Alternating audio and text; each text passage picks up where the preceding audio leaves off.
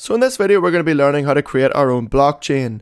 So most people have heard of a blockchain because of Bitcoin. Bitcoin uses a blockchain to store and verify transactions to prevent double spending attacks. But blockchains don't have to store transactions, they can store any data we want. So we're going to be storing strings in our blockchain. So here you can see the output of our program, and this shows our whole blockchain. So if I scroll up here, you can see the Genesis block. This is the very beginning of the blockchain. And then after the Genesis block, we have the first block, the second block, and the third block. And you can see each block has different numbers of hashes that were required to find it.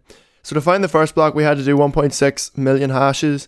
The Genesis block obviously has 0 because that block was built into our blockchain. So what I did was I generated 10 random blocks, and here they are. So let's learn how to create one of these. So our blockchain has just two classes. It has a block class and a blockchain class. And the whole thing is only about 60 lines long. So whenever we mine a block, we're adding it to the blockchain. And that's where this block class comes in. Every block is an instance of the block class. So every block has a number, it has the data we want to store, and it has a pointer to the next block called next. Every block also has a hash, and it stores the hash of the previous block. This is what makes the blockchain immutable, because to change the hash of a block in the blockchain requires you to change the hash of every subsequent block because of this previous hash. The previous hash is what ties them together. The timestamp isn't really relevant to our blockchain, but if this blockchain was part of a network, we would use the timestamps to synchronize all of the blockchains. So you can see when we create a block, all we do is we store its data. But where things get more interesting is where we calculate the hash of the block. So to calculate the block's hash, we get the nonce, the data, the previous hash, the timestamp, and the block number.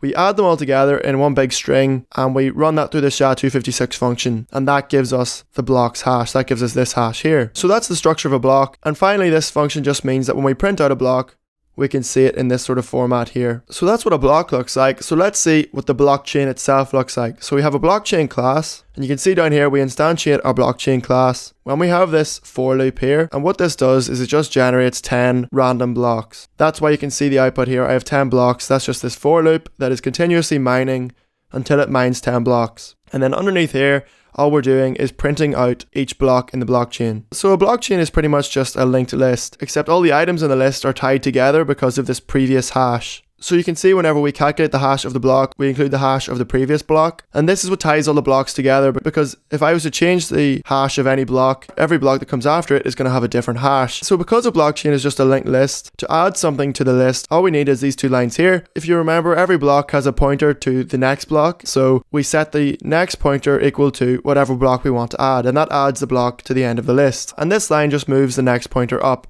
so that we can keep adding new blocks. But because this is a blockchain, we have to set the previous hash equal to the block that's currently at the top of our list.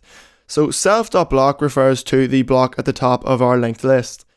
And because we're running this before we add a new block, this refers to the previous block. And then the new block, we have to set it equal to the current block number plus 1. So the very first block is the Genesis block. That's here. It's built into the blockchain. And then this dummy equals head equals block is sort of a Python specific thing. When you're implementing a linked list, you have to remember where the start of the list is, and you call that the head. So it's not enough just to say head equals block to set it equal to the Genesis block, because in Python, objects are all passed by reference. So the head and block variable would be the exact same. If I was to change block, it would change the head variable. So in Python, there's a trick. You can just type in the word dummy or any variable equals head equals block. And that will mean head doesn't point to the same object as block, and that gets around this sort of Python quirk for implementing a linked list. So the interesting stuff is in mining. So every block has a hash, you can see here, and every hash is just a number. These are just hexadecimal numbers. So the way you determine whether a block's hash should be put into the blockchain is you check whether the value of the block's hash is less than a specific target number, and this is exactly how Bitcoin does it. So here's where the nonce comes in. You can see the maximum nonce is 2 to the power of 32, which is the maximum number you can store in a 32-bit number. So the nonce has to be less than the target number, and if it is, then we accept the block. And that's why we can change the difficulty.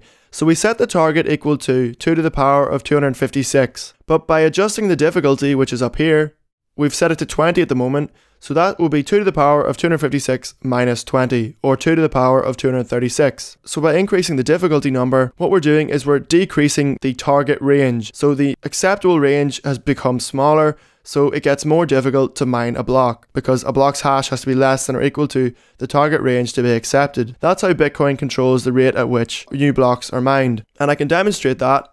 So if I set the difficulty to 0, every single block will be accepted because every single block's hash will be less than the target. So if I was to run this again and generate 10 blocks, you'll see it'll do it instantly. You can see it generated 10 blocks and we didn't have to wait. And if you look at it, you can see the number of hashes it took to calculate the block was 0 because every block was accepted. But when I increased the difficulty earlier to 20, you can see this took 422,000 hashes to figure out this block. So if I was to change the difficulty to 20 and I was to run this, you'll notice there's no instant blocks anymore. It's actually taking time to generate a block. There you can see we had to make 1.8 million guesses to guess this block now as opposed to 0. And the nonce number is what we use to change our guess. So whenever we're trying to figure out the hash that will be accepted, we have to change our data somehow. So we have to change the hash of the block. The nonce is just a number that we increment every single time we make a guess. And by changing that one number, we're getting a completely different hash. So this for loop just guesses pretty much from 0 to the maximum nonce. And every time we loop through, what we're doing is we're checking the current block's hash is less than or equal to the target. We have to convert it to an integer because we're using the comparison operator in Python. If the block's hash is less than or equal to the target,